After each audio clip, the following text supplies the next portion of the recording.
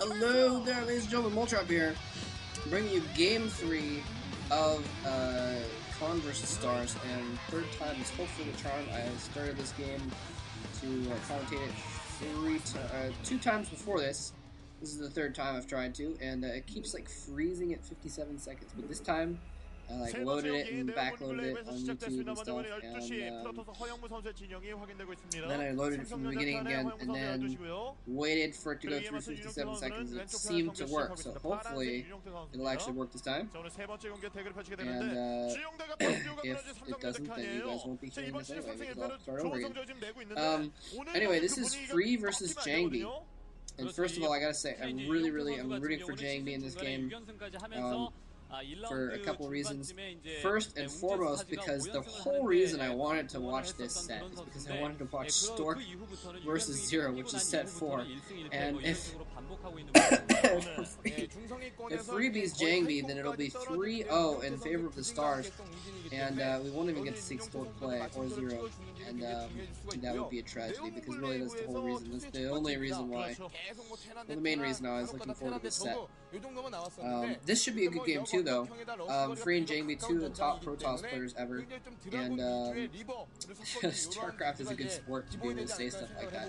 Makes it sound more epic to be like 2 of the greatest Protoss players ever, because you know the game evolves constantly. So to be at the top of, to be anywhere near the top means that you're already one of the best ever. So you know that's why I can say that. Sorry, you guys aren't getting too sick of me stopping to blow my nose every once in a while. Anyway, by the way, Jangbi, the 12 o'clock position, Protoss in purple. Free is the sort of teal-colored Protoss on the left side, and I'd call it blue. And Protoss, it's good, looking good for Jangbi so far since it's got the color purple.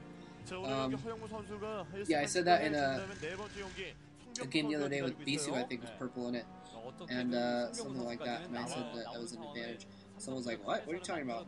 It's an old joke, kind of a joke, where I had this color theory where some colors were more powerful than others, and it came out of the fact that when Stork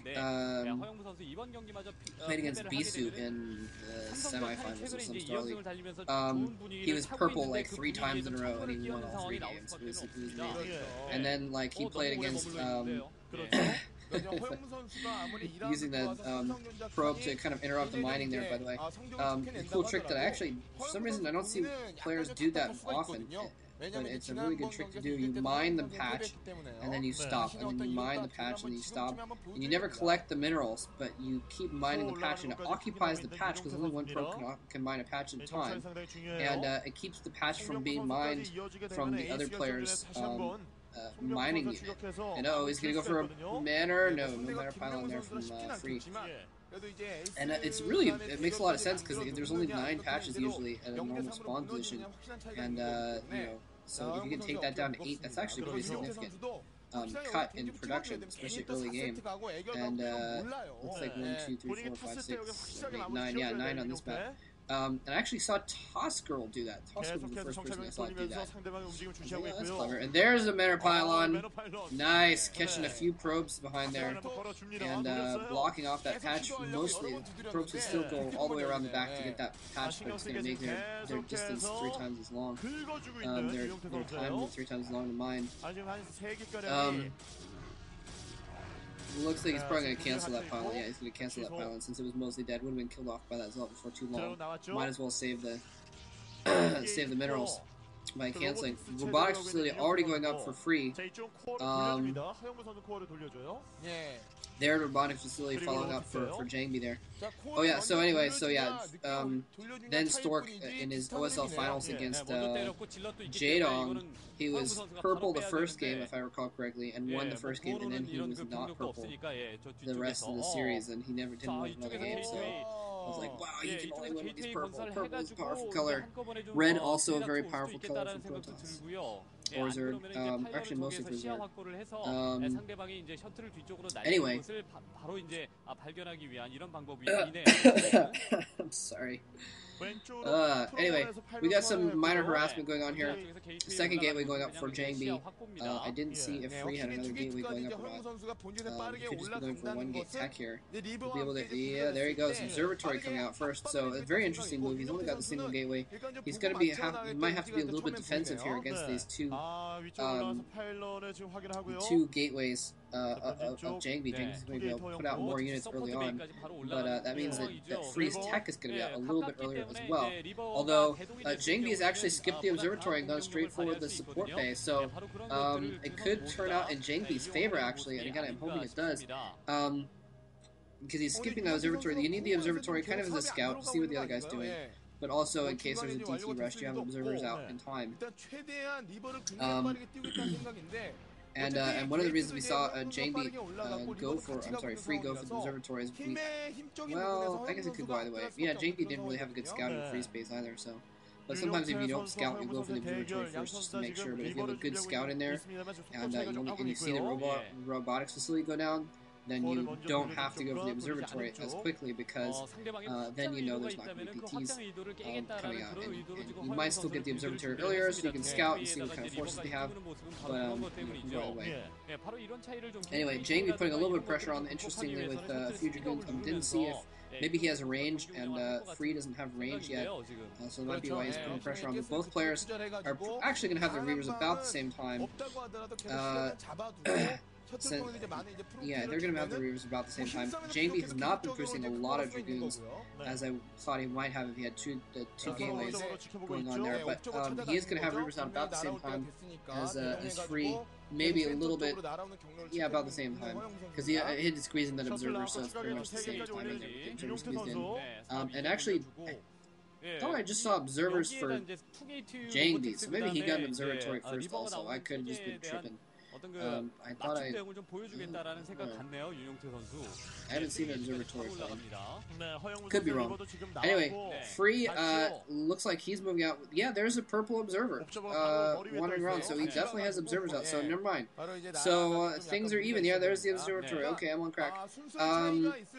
Jangbi now has a lot of Dragoons. He's moving out with some Dragoons, a bunch of Dragoons, a couple Zealots, one or two Zealots, and he's got his Reaver coming around from the side. I think it's going to get spotted, though. Looks like, actually no, that may be Jangbi's own pylon at the left side there, at the top left, to spot things going on. He's moving his observer around. He sees those Dragoons in place, so he's not going to go after the location after all. He's just going to bring his shuttle back around and tackle his main force towards the natural expansion of, and it looks like he's got shuttle speed upgraded already as well. Wow, so he could be thinking about dive bombing in there with his shuttle and trying to nuke those probes, and maybe attacking from the other side at the same time. But yeah, this is what I was going to say, is what he can also do is, since Free is forced to be defensive in that kind of situation, Jangbi can take map control and take an expansion and be safe with that expansion. Since Free, where is Free's army? I know Free had more Dragoons than that, I thought. Now he's got two Reavers in that shuttle, and he's going to try and put down an expansion as well. Is what it looks like. Maybe. Jangbi's pushing in. Oh, his other Dragoons are back in the back of his base, so his front is definitely not defended. He's going to be able to pop out those Reavers. Looks like he's going to try and break. Oh, no, not quite. Luckily, he falls back at just the last moment there before committing to that ramp break. And the shuttle's chasing each other now. He sees that shuttle. He's chasing Free's shuttle around. I'm not sure why Free is decided. Well, obviously, never mind. He's decided to turn because now Jangbi knew where he was and knew he could defend that.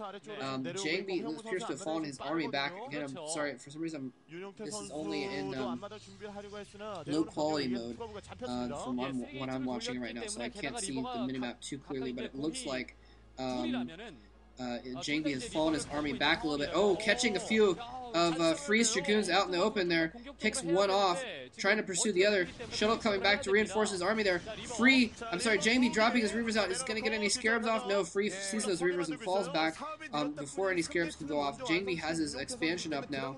Freeze is going up now. So Jangbi's going to take a little bit of an advantage there. He's going to have a little bit better macro. I think he has a larger army anyway, and he has a little bit of well, I wouldn't say technical advantage, but now Free has a little bit of the high ground. He's going to have to go down to the low ground if he's going to attack, though.